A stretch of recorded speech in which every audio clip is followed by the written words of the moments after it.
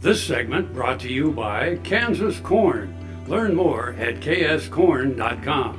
Welcome back. Now let's see what Kyle and Duane are up to on Plain Talk. Hi, this is Kyle Bauer with Plain Talk, with the man who was going to wear his camouflage shirt today, but he couldn't find it, Duane Toews. Wow. Yeah. You're always worried when I come up with those, don't you? Yeah, it makes me nervous when you makes start you that. really nervous. It's like, just how far under the bus is he Every gonna throw once in me a while, today? you kind of... Sometimes they hurt because they're true. Hey, every once in a while, you little like, touchy, a little sensitive. It's like, well, okay, from now on, you can take digs at me. If they ever did outtakes of this program, which I know they could because we've had plenty, but they've never actually published or shown them on TV. Right. Hope they don't.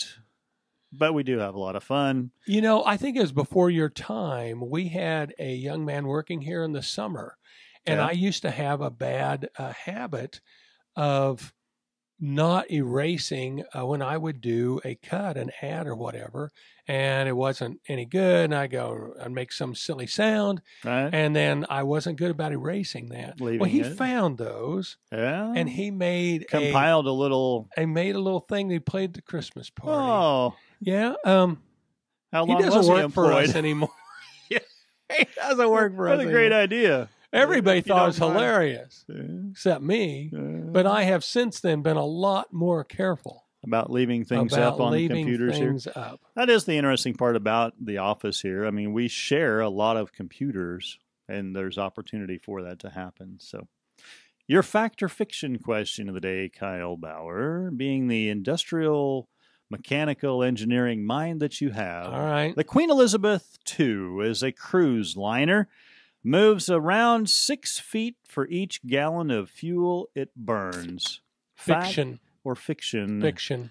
Really? 6 inches. It's 6 inches. Did you read my No, I did not. Did you keep that on your computer? Because I normally look through that ahead of time. Yeah. No, I've read that before. Isn't that staggering? 6 inches on a cruise ship. Yeah. It's just staggering. Amazing. And yet, one of the most fuel-efficient ways to move cargo around the world is by boat. Yeah, isn't that amazing? Well, that was the thing I was going to say is some of those cruise ships are, realistically, you have a small Midwestern town.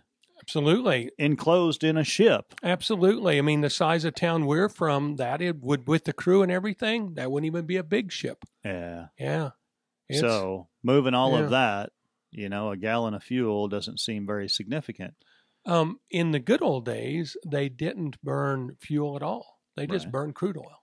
Oh, crude oil. Yeah, and that's why I thought you were going to go back to coal or wood. Well, when they had the that's steam probably ships. true too. But like in World War II, you would see videos of boats that had black smoke coming out the top. Right. And it was literally crude oil. They would maybe try to make sure it got most of the water out of it because crude oil has water in it. Sure. But yeah, and they just heat it up and spray it in there and burn.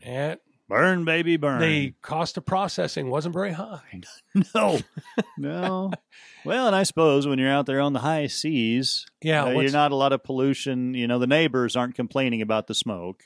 Well, excuse me. During World War II, the smoke coming out of a ship was probably insignificant to all the other pollution that might be going on, like sinking and burning ships and airplanes and that sort of thing. All that lead flying around in the air didn't help either, I'm sure. I have heard that lead poisoning can be deadly.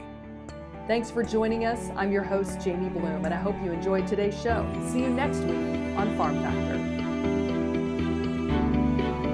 Closed captioning brought to you by Ag Promo Source. Together we grow. Learn more at agpromosource.com.